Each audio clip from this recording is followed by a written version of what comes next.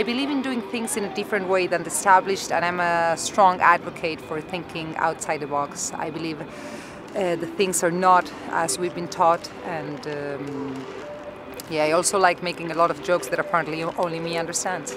You're making me laugh now, dude. Okay.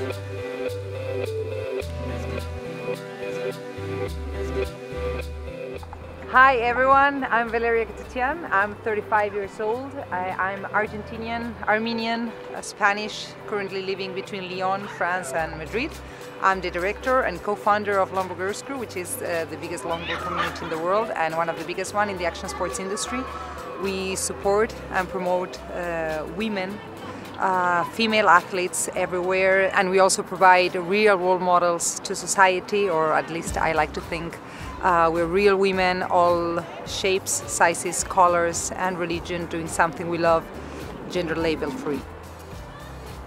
As I said in my TEDx in Madrid last year, I never fitted into any of those roles society imposes to us, but at the same time I was living through some of the rules. I had a job I really didn't like, but I was afraid to quit because of financial insecurity, and I thought that at some point I would have to buy a house and indebt myself with a bank for life.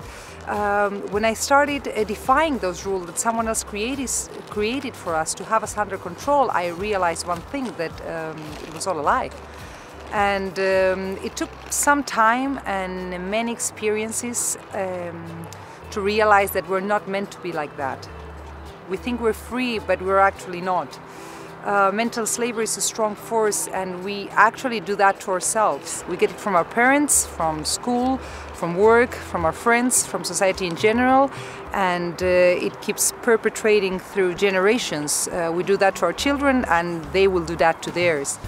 We have fear of being different, we have fear of trying new things, we have fear of failure, we have fear of success, and we have fear of what other people may think. Not only we control ourselves with this, but we control everyone around us. If someone does anything different or is daring to think in a different way, or to try or challenge any of these rules that are established, we judge them fiercely, even if they are like close family members or friends. Whatever the decision that is, if it's changing the job, taking a trip, not getting married, we severely judge everything, and we say what's right or what's wrong according to these rules someone else made for us, and our rules that actually make our life miserable. I think the definite moment where my perspective changed was in the year 2012, when I got fired from my job.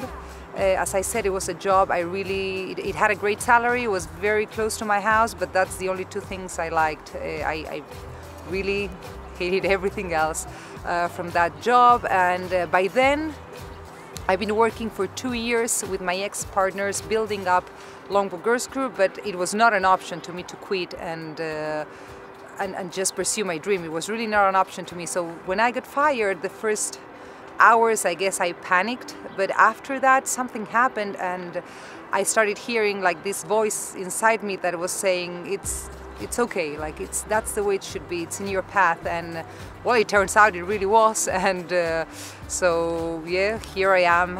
The path has been rocky, of course, but my life never made as much sense as it makes now, so yeah.